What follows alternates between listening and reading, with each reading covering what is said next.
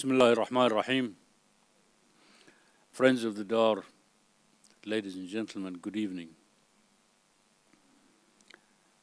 Last month, Dar al-Athar Islamiyya was delighted to receive a lecture from Dr. Ziad al-Salameen, who dealt with the rock-hewn rose city of Petra, the most visited tourist attraction in Jordan and a UNESCO World Heritage Site.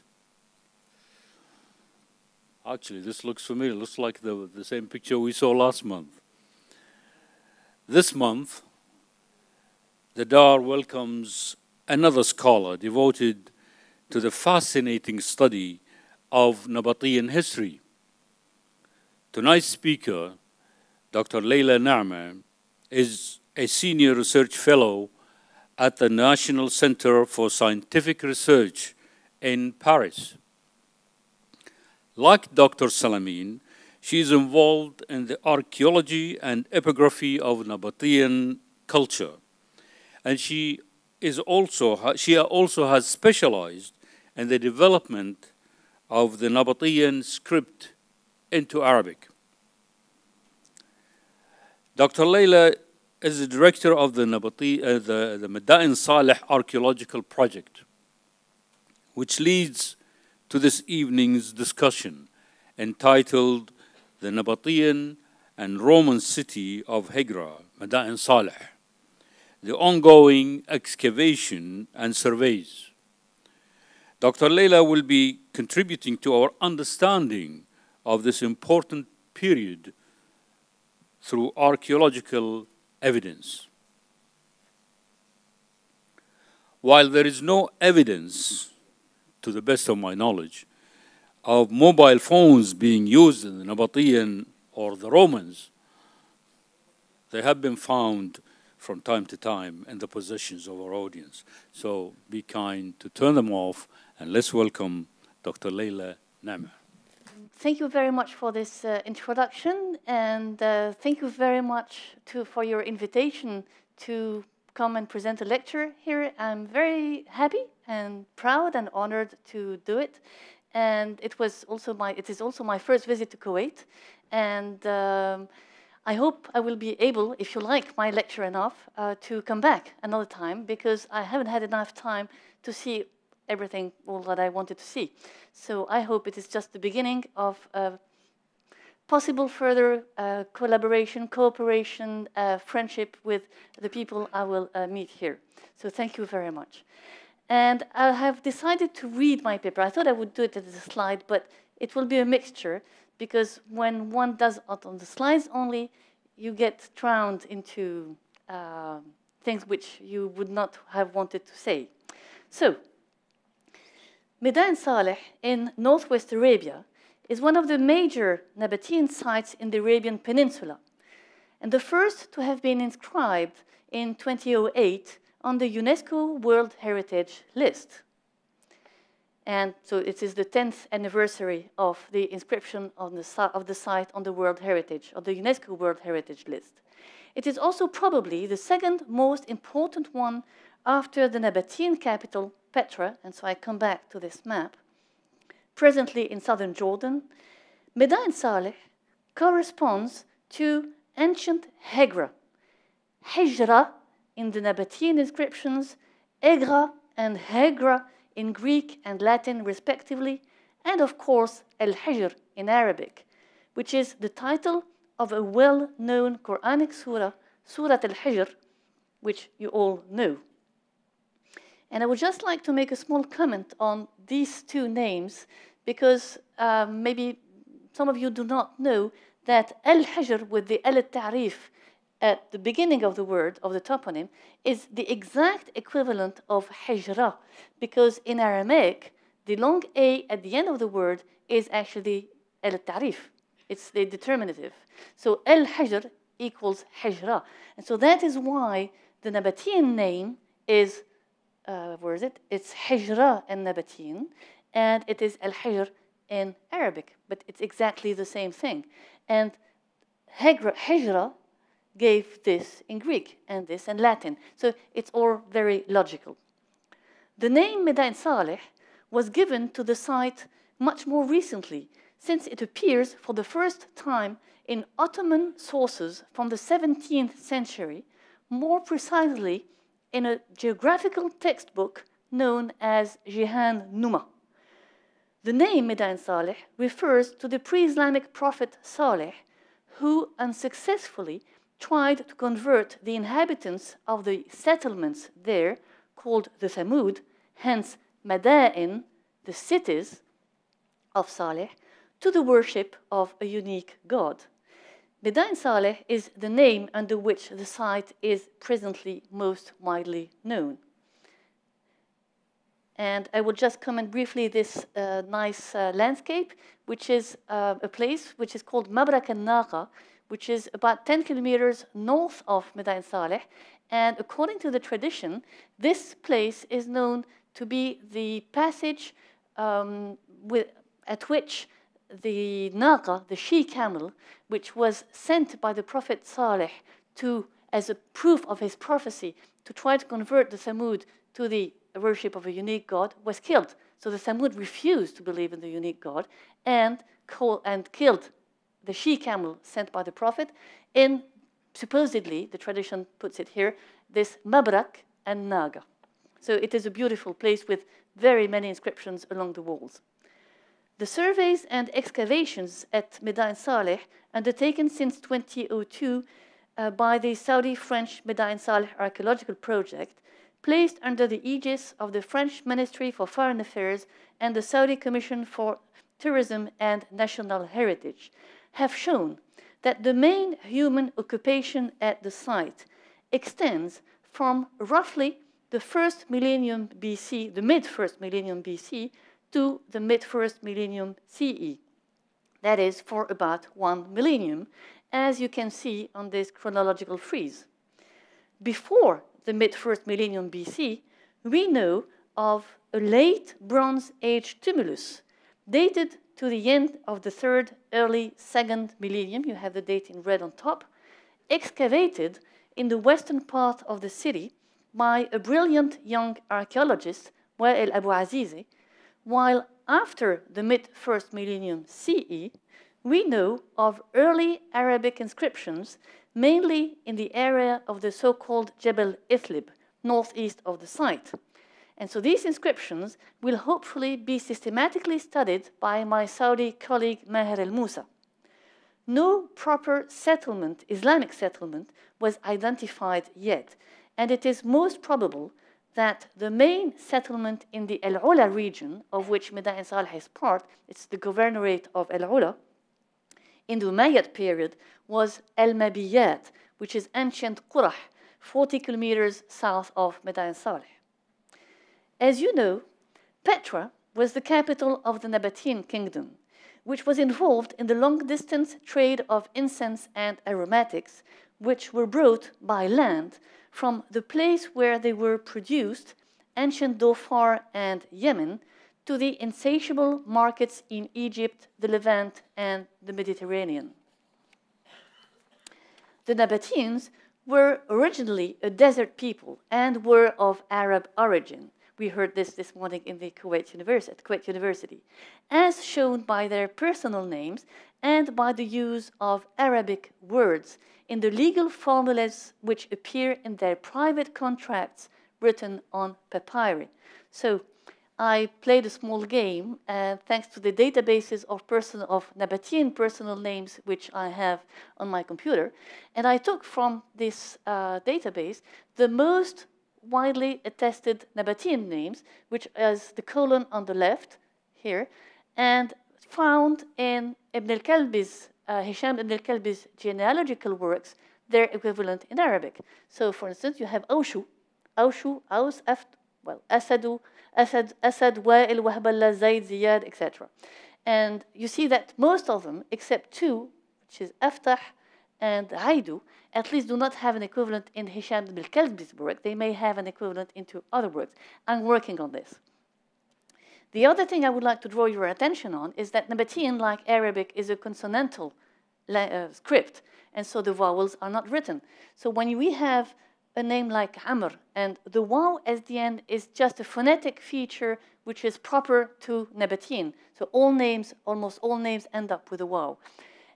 There's no way one can know whether Amr is Amir, Amr, Omar, Ammar, or Ammar.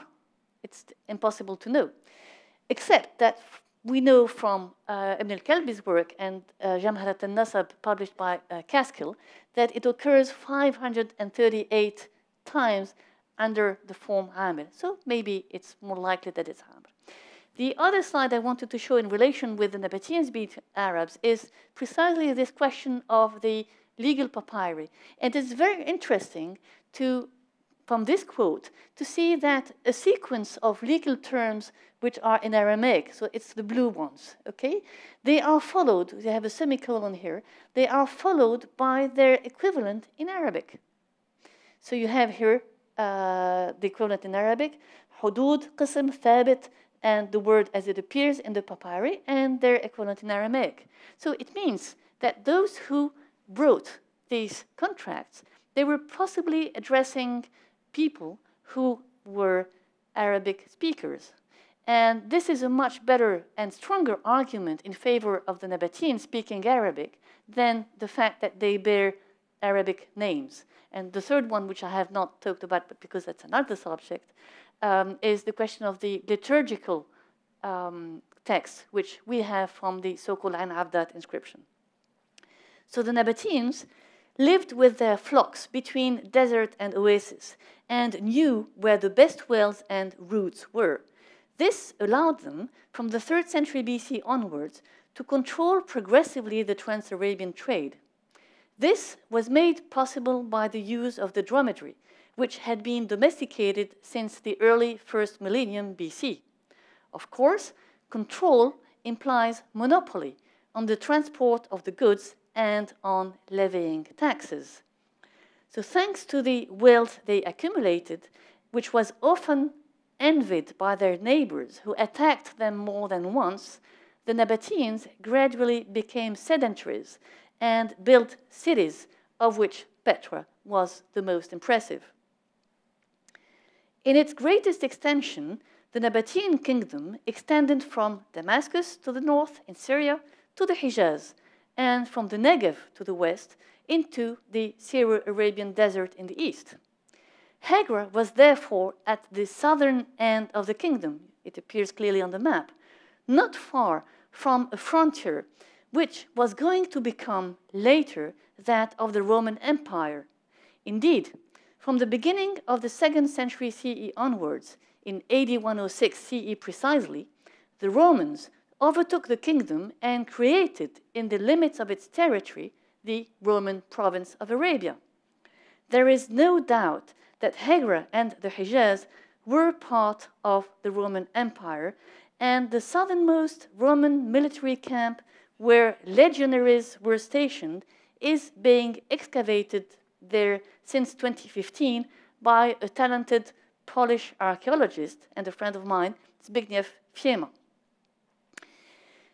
And this is, again, a small parenthesis. I visited a couple of years ago the Musée de l'Art Antique, and they have a wonderful map of the Roman Empire, which you would have thought would be correct, but in fact, it's not. And I think that most of the maps of the Roman Empire we found in the school manuals are wrong. The Hijaz is not in the Roman Empire. So in a way, I think I know that scholarly works takes time to become taken by the civilian society, and I hope it will come soon. But we, in a way, are able, with our work, to correct the maps of the Roman Empire. I mean, it's not given to anyone. You will agree with me that it's a nice thing to be able to correct the maps of the Roman Empire, something which one would assume is known for a long time. So many Greek and Latin inscriptions which shed light on the role and importance of the Roman presence in these desert margins were discovered recently, including 2 extremely beautiful painted Latin inscriptions which mention the Roman legion which was stationed in Hegra, the 3rd Legion Cyrenaica. So This is a view of the Roman camp from an aerial view, and you'll see that it's quite large. I think it's more than 80 meters from this end to this end, and about 60. And it is. I went there with my daughter a couple of years ago, and I told her, "Look, here you're in the Roman Empire," and I asked her to make 2 steps forward, and I said, "Okay, do these 2 steps forward, and you're not anymore in the Roman Empire." So it's a fascinating thing that you're in a place where you can jump over a wall and say, "Okay, I'm in or I'm out," and like the Hadrian Wall. So this is what happens here. So that's why I get a bit excited. The Nabataeans, however, did not arrive at Hegra at the end of the 4th century BC, which is the date when they first appear in the ancient sources in Petra, as we know from the 1st century BC Greek geographer Diodorus of Sicily. They arrive at Hegra, and we know this from the excavations around the middle of the 1st century BC, led by a movement southward, possibly due to the development of the maritime route through the Red Sea and the existence of harbors on its Arabian shores, north of Jeddah. As you can see, I have made the effort of putting all these harbors, possible harbors on the Arabian shores of the Red Sea, which you don't often see. Indeed, Jeddah marks roughly the northern limit of the monsoon winds. North of the 20th parallel, which is roughly this line, winds blow from the north throughout the year, whereas south of the 20th parallel, the direction of the winds change according to the season. And so you see in summer it goes from the north, and in winter from the south. And so it is much easier to sail in this part in summer, but it is always difficult to sail in the northern Red Sea. And this is something we should keep in mind. So whether the main harbor, Luke Come, and I realize that I haven't, so I would like you to point to this, Al-Wajh and Aynuna, okay? And so whether the main harbor, which is known as Luke Come, where a 25% tax on the transshipped goods was taken by a probably Nabataean centurion, was at the latitude of Al-Wajh here, or further north at that of Aynuna, is another issue in which I will not enter now because it's too detailed, and in a way it doesn't interfere with what I'm saying today.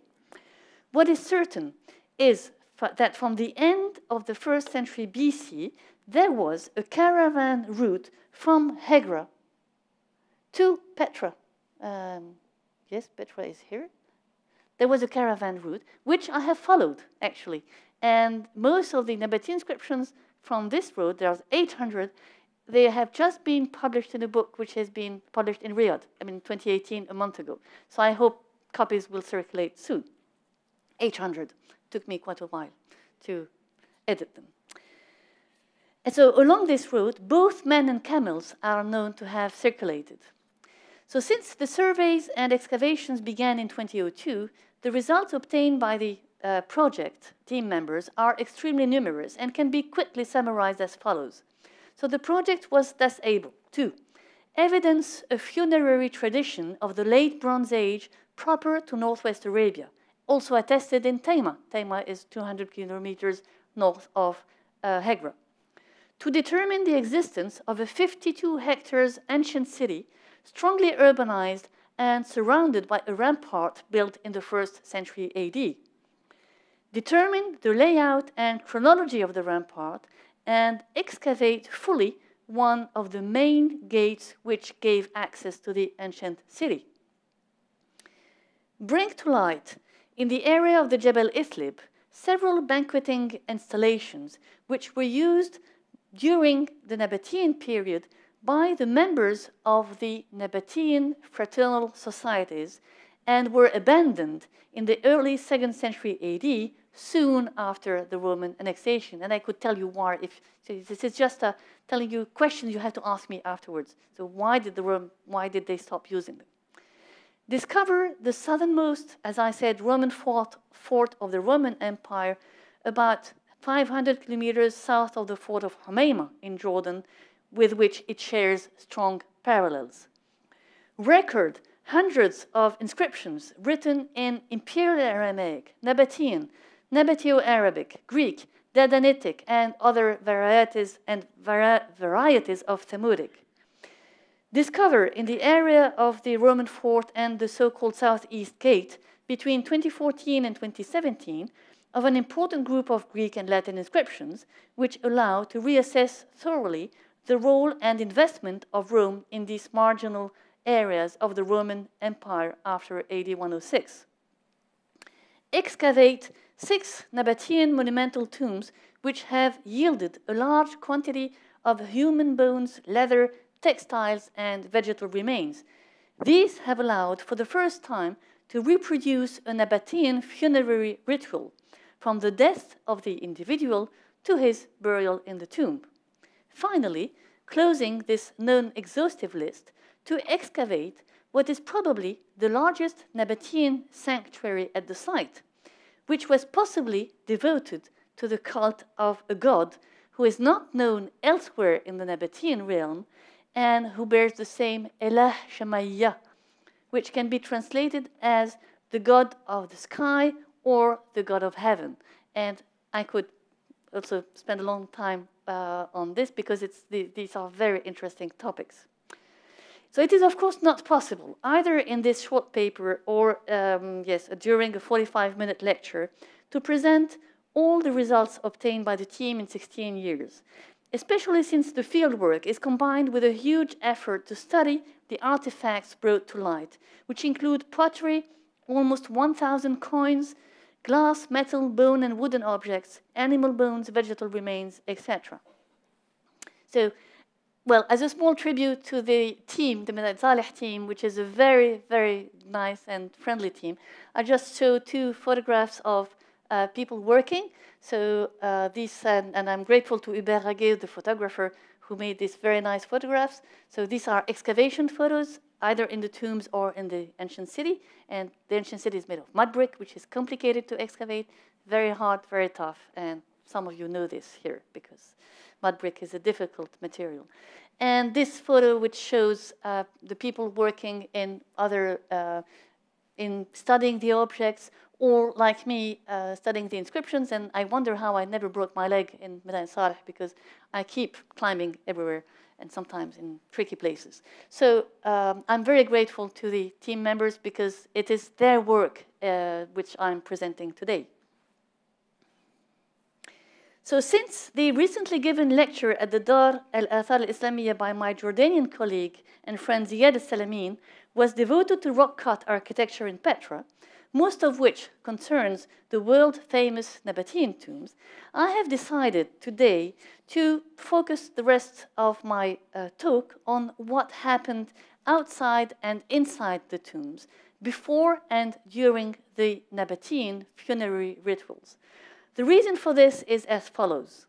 So thanks to the clearing or excavation of 6 Nabataean tombs since 2008, one of which was previously unlooted because it was buried under a sand dune and was totally invisible before its clearance, it is possible for the first time to explain how the ceremonies were performed, who was buried in the tombs, what kind of treatment the deceased received, these being also enlightened by the contents of the Nabataean inscriptions and by the fact that some mention the name of those who were buried and of at least one person involved in the preparation of the deceased before burial. So you see this sand dune, and of course when we removed it, the tomb appeared. And so it reminds me of something which I really need to say to those colleagues who are around and to you, who may be not archaeologists, is that we always find what we're looking for. And it is not by chance that we were able to find this one. It's because we were looking for something special. And that we had the idea that maybe between these 2 tombs, there was another one. And, you know, the site has been there for ages, been known since the 19th century, but we found it. So it's good. because we only find what we're looking for. And this is important to remember. So allow me first to show you a short video of the excavations of one of the Madain Salih tombs. And it's actually not an excavation proper, it's a clearance, because it's a tomb which had been robbed and visited for a long time, but there was a lot of material still inside. And at some point we thought that maybe it's not good that tourists just walk on the bones and see the leather and etc. So we decided to clear it, and it happened that with the TV team. So just for you, I had the comments, which are in French because it's a French documentary, translated into English. So the subtitles are in English. It's been done on purpose. And the beginning is in Petra. The first two images are in Petra, but then we move to a tomb, and the tomb is Hegra. Sorry, this is before the video. I'm sure you're expecting it, waiting for it. This is just a Nabataean inscription. They've been known for a long time, since José and Savignac and the corpus of Inscriptionum Semiticarum, of a Nabataean inscription, which is a legal text, which was put on the, inscribed on the facade of the tomb. And so if you see the translation, you see that it says, this is the tomb which Kamkam, daughter of Wa'ilat, daughter of Haramu, and Kulaybat, her daughter, made for themselves and their descendants. So they were all women. And Nabataean tombs sometimes, not often, but sometimes belong to women. And it is clear that she made the tomb for her daughter, and Kulaybat, her daughter, so daughter and granddaughter, for themselves and their descendants. And so descendants includes both male and female. So it is quite a nice example, especially since this inscription is dated exactly to 0. 0 does not exist, so it's -1 + 1. So it's a nice thing that it is exactly at the turn of the era, because it's dated to the 9th year of Aradas. And of course, the rest of the legal text is known. I will not go back to it in detail. So I have to press this, and it lasts for 4 minutes. I will stay quiet.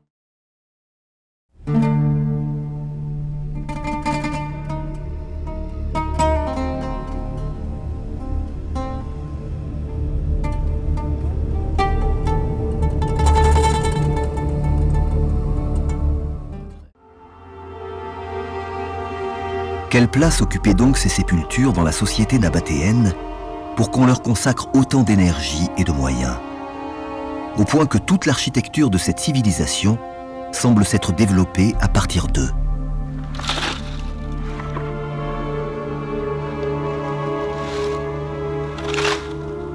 Les fouilles de tombes menées à Hegra ont permis d'apporter quelques éléments de réponse.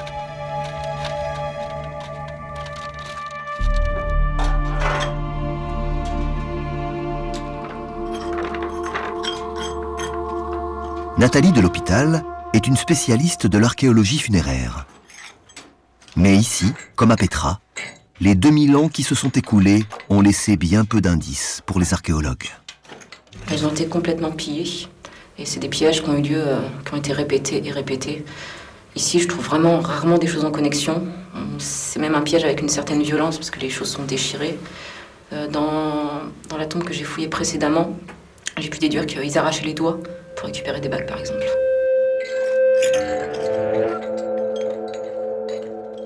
Cependant, grâce aux conditions climatiques particulièrement sèches qui règnent ici, il y a souvent plus d'informations à glaner dans les restes de ces pillages qu'à Petra. Ici, on trouve principalement des ossements, donc d'individus qui ont été inhumés dans cette tombe, du cuir, donc qui devait servir au linceul pour les individus, du bois pour les cercueils, ainsi que du textile.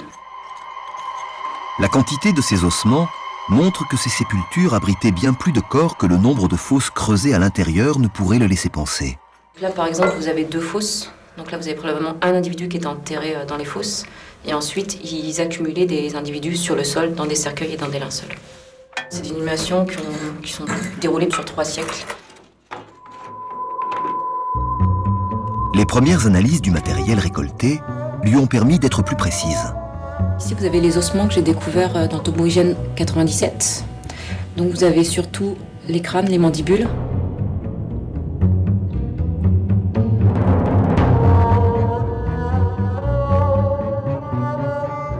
Et là, une partie des bras que j'ai découvert. Vous avez les enfants, donc je les ai classés ici par taille. Donc dans ce tombeau, ce qu'on peut déjà dire, c'est qu'il y a des enfants de tout âge qui sont représentés. Ensuite, ici, on va essayer de connaître le nombre d'individus qui ont pu être inhumés dans ce tombeau. Donc à partir, par exemple, là, des humérus, on a à peu près une vingtaine d'adultes. Une autre tombe d'Hegra a livré les restes de plus de 80 personnes. Je vais également rechercher ce qu'on appelle les caractères discrets. Donc c'est des caractères qui vont nous permettre de déterminer si les individus qui sont inhumés dans la tombe sont des individus qui appartiennent à une même famille. Ces caractères morphologiques particuliers, liés au patrimoine génétique, permettent d'établir un lien de parenté entre les individus qui en sont porteurs. Là, j'ai un exemple avec les humérus. Vous pouvez observer ici une perforation que vous n'observez pas sur celui-là, mais qui est présent également sur cet individu. Donc à partir de ceci, je vais pouvoir dire que ce sont des individus qui appartiennent à une même famille. Les tombes à façade nabatéenne sont donc des sépultures collectives qui regroupaient enfants et adultes d'une même famille. Et elles étaient utilisées durant de nombreuses générations. Okay, so one of the tombs excavated, which is called IGN 117, which is the way they are numbered, located southeast of the ancient city, yielded very interesting results. It's not the one which Natalie was clearing. It is a small tomb, the only decoration of which is 2 rows of cross steps, like many tombs in Petra.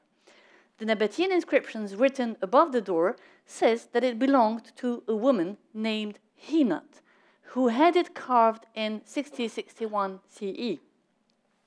The excavations showed that 80 individuals were buried inside the tomb between the 1st and the 3rd century CE, either directly on the rocky floor of the tomb or in the unique cist tomb here, a simple pit carved inside the funerary chamber.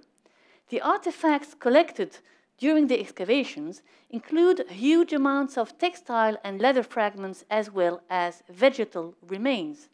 The latter turned out to belong to a necklace made of dates strung on date palm leaflets slightly twisted to link them to each other. Because of the vacuum around the desiccated fruit, it is probable that the dates were fresher when they were arranged around the neck of the deceased as a vegetal offering. The dead body, naked and wearing only jewelry, both metallic and vegetal, like the date necklace I just mentioned, was coated with a blackish organic substance. The body was then wrapped into 3 successive layers of textile of decreasing fineness, one made of animal hair dyed in red, with vegetable dyes such as madder, rhubarb, and dock roots, and 2 of undyed linen, separated by layers of this same black substance. After the layers of textile, it was wrapped in a leather shroud closed with leather straps. In some cases, a leather mortuary veil was carefully placed over the face of the deceased. This veil itself was not coated with resins, which shows a desire to preserve this part of the body. The latter, which was probably thus prepared in the family house, was finally carried from the city to the tomb using a decorated leather transportation shroud equipped with handles and carried by 4 men. And so I will just show a few slides explaining how the specialists who have worked with us, including Patricia Dalprat and Martine Le Guillou and Charlène Bouchot, the textile, leather, and vegetal remains specialists, have worked from sometimes very tiny, see this is 10 centimeters, pieces of agglomerated textile and leather, and were able, through the examination of hundreds of them, to restitute the drawings which I have just shown. This is, for instance, a leather shroud with, so you can see exactly how it was sewn, and they've been studied in detail by Martine Le Guillou, who was able to exactly say how long, how large, and how well sewn the leather shrouds were done. This is also, for instance, a handle. And you have to imagine that there was a rope inside here, which was used, rope or leather strap used to carry the shroud around. And you see the decoration, which is quite nice on this transportation shroud. Also, this is one of the veils that we found very recently, and they were actually examined last February in Madain Salih. And so this was put without these resins inside on top of the body. So the analysis by gas chromatography of the blackish substance showed that it was composed of vegetable oil and resins, which contributed to a better preservation of the body. Contrary to the Egyptian mummies, however, the organs were not removed. And I like these drawings, which were made by a young illustrator, and he's done them about 2 weeks ago. And they were done initially for the documentary movie. His name is Elliot Rimbaud, showing, I mean, we work together, so it's not only his fantasy of the atmosphere. He tried to restore the atmosphere with which it was done. So, for instance, putting the veil on the head, and I like particularly this one, which shows the transportation of the dead body from the city, which is just evoked in the far way, and the procession coming up to the tomb in order to then ultimately put the body inside the tomb with torch. You have the torch here lighting, and the people around with the body. And this looks very much like a Nabataean funerary structure inside a tomb. So, a Nabataean inscription discovered at the site known as Jadaid, about 150 kilometers northwest of Madain Salih, was written by a man named Taym al-Khawar, son of Qawfa, who said that he is a hanta, an embalmer. And in both Arabic and Aramaic, the radical hanat means to make spicy, to embalm, to prepare for burial. See, the Arabic hanat. It is possible, therefore, that the preparation of the body for the burial was undertaken in the house of the deceased by the hanat, whose name has come to us. His name is Taym al-Khawar. I don't know if it's an Arabic name. Taym al-Khawar. I don't assume so. Other tombs excavated at Madain Salih yielded large quantities of artifacts, which confirm that the burial practices evidenced in IGN 117 are not an isolated phenomenon, but were common in other tombs as well. For example, this unlooted tomb, which I have shown you earlier, saying that we only find what we're looking for, this is during the excavation, so these are the loci, and you see how the door was closed, and actually below this mound, you have all the pottery which was kept and preserved in front. And Nathalie de l'Hôpital, who's really not reasonable, and I had forbidden this to her, initially she had gone, she crawled in, and you never know what can be there, snakes or things even worse. So this tomb was excavated in 2015. It contained all the original burials, 27 in total, arranged in 2 levels. The first in the wooden boxes, each of which contained 8 individuals, including men, women, and children.